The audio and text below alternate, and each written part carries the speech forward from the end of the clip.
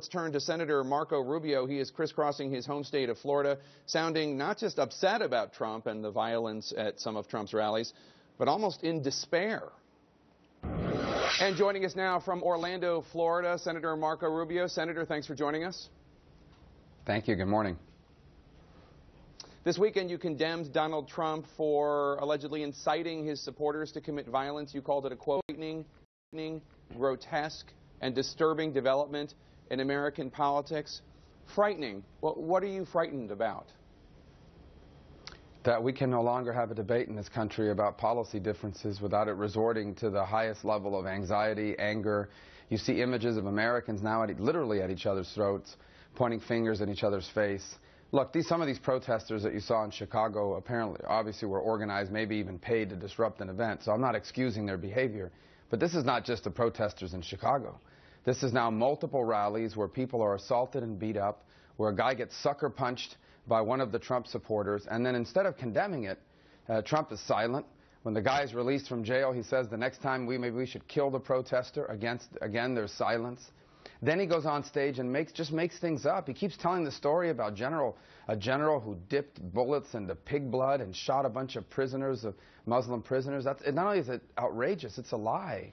And then he claims that the guy that stormed the stage was linked to ISIS. I mean, he has turned the most important election in a generation into a circus, into a complete fiasco and a carnival. And this country deserves better. I mean, at some point, people have to wake up here. This is really going to do damage to America.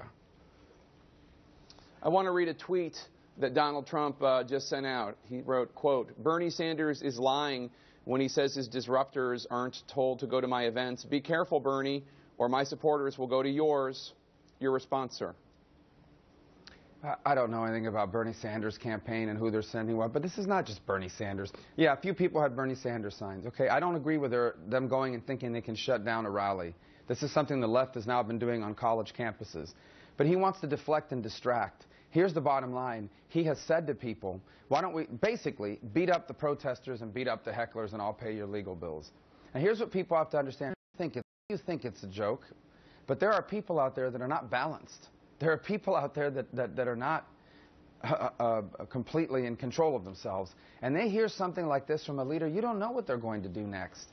And when someone is seeking a position of leadership and is already in a position of influence, you speak responsibly. This notion that a president can just say anything they want, or even a presidential candidate can say anything they want, whatever comes to mind, it's just not true, and it's reckless, and it's dangerous. And I hope people wake up on time and realize what's happening here, because if we reach a point in this country where we can't have a debate about politics without it getting to levels of violence and anger where people think that just because you're angry, you can say and almost do anything you want, we're going to lose our republic. We're going to have a big problem. Those images from Chicago the other night, it looks like something out of the third world.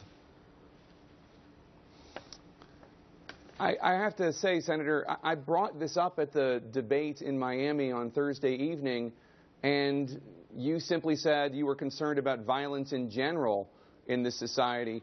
Why didn't you say anything Thursday night? Why did you hesitate to criticize this when Trump was on the stage? Well, that's not exactly how it played out, Jake. That question was not even asked of me, and I was the fourth person to opine on it, and at that point a lot had already been said about it, number one. Number two, the question I was directly asked about was about Muslims and what he had said about all Muslims hating America. And I said very clearly there that presidents can't just say anything they want, that there's consequences for that.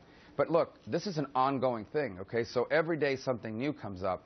And I try not to escalate things because you don't want to exaggerate them and you don't want to make something bigger than it really is. But just in the last, 5 days, we've had stories about the guy getting sucker punched at the Trump rally. You have supporters, basically. You have a campaign employee now allegedly assaulted a reporter at an event. So every day it's something new. And so there comes a point here where there's a tipping point, right? And you look at it and say it's enough. So I think at the end of the day, we should all examine our behavior moving over the last year on this issue. We should all examine whether we've been quick enough. And that includes the media. That includes your network that has given and not just you, I'm not picking on you, everybody else, gives every one of Trump's speeches wall-to-wall coverage, because while they may act outraged by what he says, they cover it and they want to get it live so they can talk about it, and it drives ratings.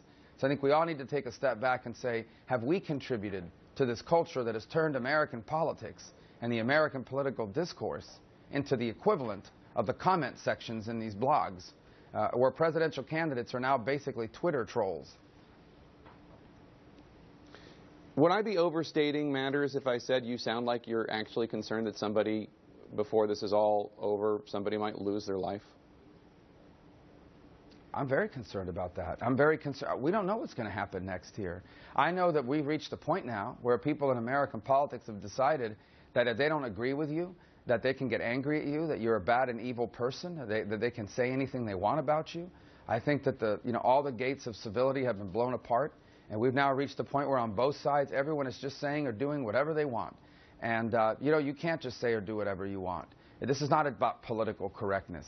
This is about rules of civility and the way a society talks to each other. And let me ask everybody this. Do we really want to live in a country where everybody hates each other, where everybody's at each other's throat, where because we disagree on the role of government or the tax rate or Obamacare or foreign policy, we now in this nation cannot have a discourse or agree on any other issue and end up hating each other? Because that's what it feels like.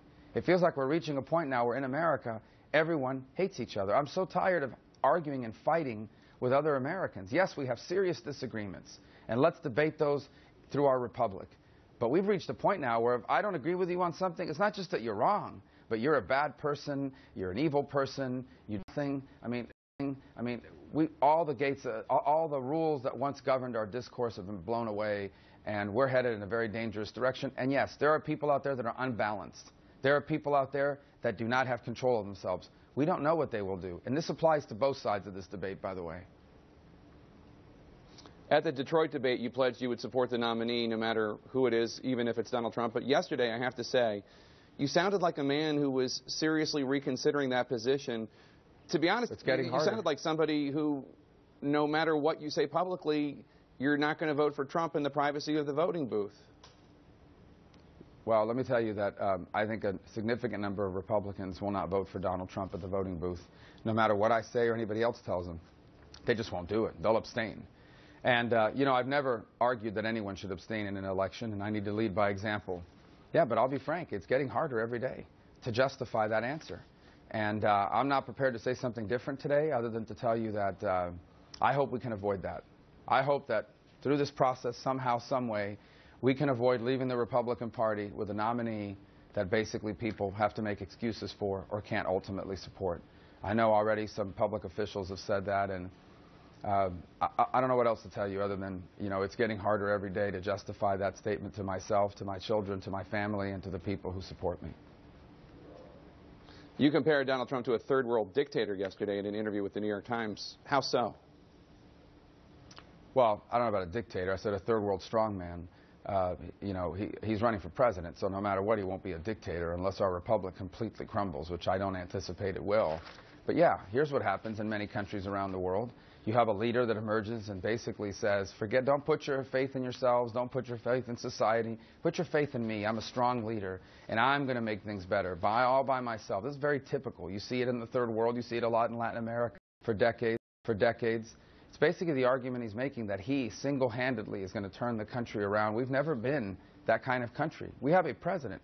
The president is an American citizen who serves for a period of time, constrained by the constitutions and the powers vested in that office. The president works for the people, not the people for the president. And if you listen to the way he describes himself and what he's going to do, he's going to single-handedly do this and do that without regard for whether it's legal or not. Look, I think people are going to have to make up their mind. I can tell you this, no matter what happens in this election, for years to come, there are many people on the right, in the media, and voters at large that are going to be having to explain and justify how they fell into this trap of supporting Donald Trump, because this is not going to end well one way or the other. He's going to be the nominee and he's going to lose. Or he'll have thrown this party into its most chaotic and divisive period ever, and that's unfortunate, because the Republican Party is the home of the limited government free enterprise movement in America. And if it crumbles or it divides or it splits apart, it'll be very difficult to elect candidates that hold those views at any level of government until we can bring the party back together.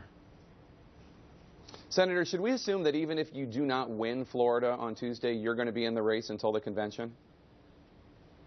My intention is to run for president, and as I've said before, to campaign in all 50 states and territories and until either someone gets the delegates to be the nominee or this process ends. That's our intention. It continues to be. We're scheduled to be in Utah on Wednesday morning, and that's where we're going to be. I intend to win Florida. It's a tough fight. Look, I mean, we're experiencing in Florida what the country is seeing, which is a very unusual election cycle. And I can tell you this, you know, and the only one that can beat Donald Trump in Florida is me. And so that's why I've made that argument, that if you support John Kasich or Ted Cruz, if you vote in Florida, voting for them is in essence voting for Donald Trump. I'm the only one that can actually beat him here. So I feel good about our campaign here, but even if I win Florida, this won't mean that I'm wrap this thing up. I think it'll change the contours of the race quite a bit. But the fact of the matter is that after last night, Ted Cruz needs 75% of the delegates for the rest of this campaign in order to be the nominee. Donald Trump needs over 60% of the delegates to be the nominee. So this notion that somehow it's now a two-man race and these two have the inside track is just fiction. And I know it's convenient for their narrative, but it's just not accurate. No one knows how this is going to end. This is a very unpredictable year, to say the least. But I can tell you that it's the most important election in a generation. And it comes at a time when we are now asked to define the identity of the conservative movement, the Republican Party, and ultimately of our country. And I feel very passionate about that. Senator Marco Rubio of Florida in Orlando this morning. Good luck to you on Tuesday, sir. Thanks so much for joining us. Thank you very much, Jake.